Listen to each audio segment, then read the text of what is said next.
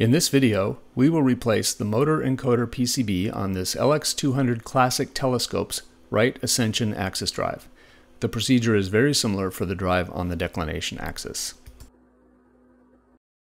In addition to soldering equipment, we will need these hex wrenches: a 9/64 to remove the two mounting bolts holding the drive in the telescope, a 3/32 for removing the PCB itself, a 5/64 in case we need to adjust the set screw for worm gear tension, and if we're working on the declination axis drive, we'll need the 1/16 inch wrench to remove the three tiny screws holding the drive's cover onto the fork arm. This is the drive assembly we'll be working with. It includes the encoder PC board, which we'll be replacing, gearbox, the motor, spring and set screw underneath for tensioning the worm, and the worm itself. We'll need to keep track of a few loose parts. These all need to be back in place before we finish.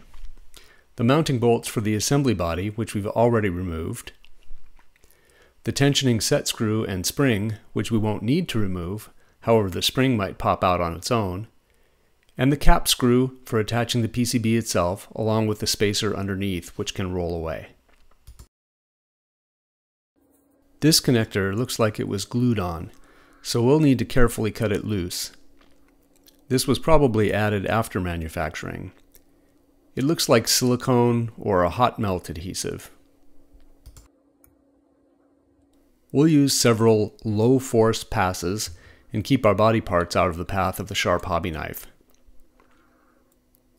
We've now cut through enough to carefully remove the connector.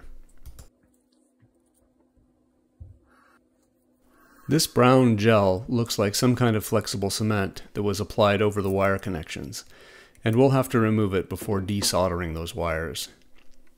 It's going to take a little bit of time. Sometimes hot melt glue is used here, which is more brittle and less sticky.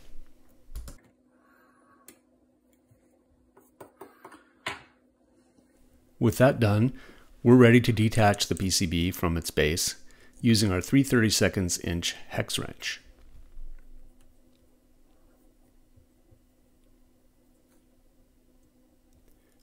We'll set the screw and the spacer aside. When we examine the rear side of the PC board, we see that it has some kind of double stick tape on there. It's not needed and it's usually not present.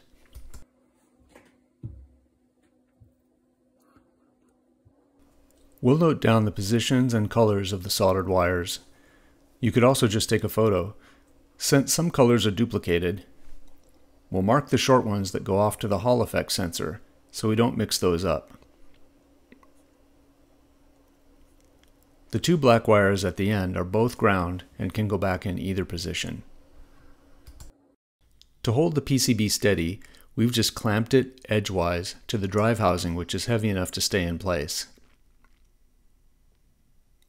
We apply the soldering iron to the back side and pull the wires out from the top side.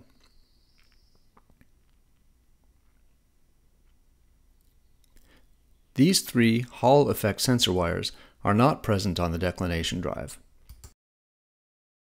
To reduce our frustration when soldering the new board in, we'll pre-test each wire to make sure it inserts easily into its hole and trim up any crooked strands that might interfere. We've pre-soldered the holes on the new board so that we can just melt the solder and insert the wires.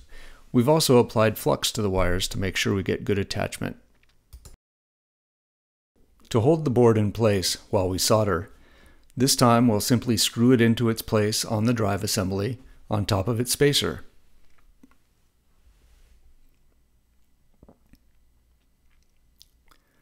Now, we apply the soldering iron to the edge of the hole, melting the solder in the hole, and then insert the wire through the melted solder.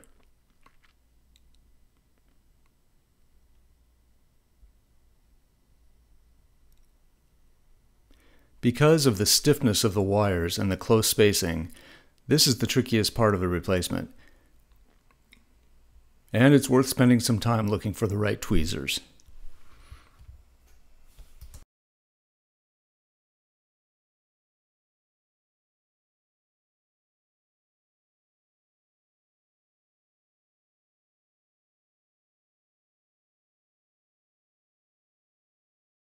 To make sure we've got reliable connections, we're going to flip the board over and go over the wires one more time, where we can visually inspect the solder joints one by one as we go.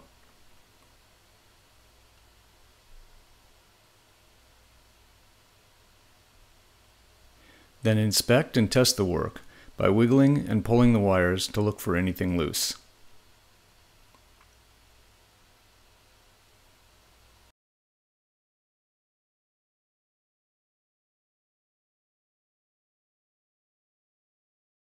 Now all that's left is to attach the PCB back onto the drive assembly.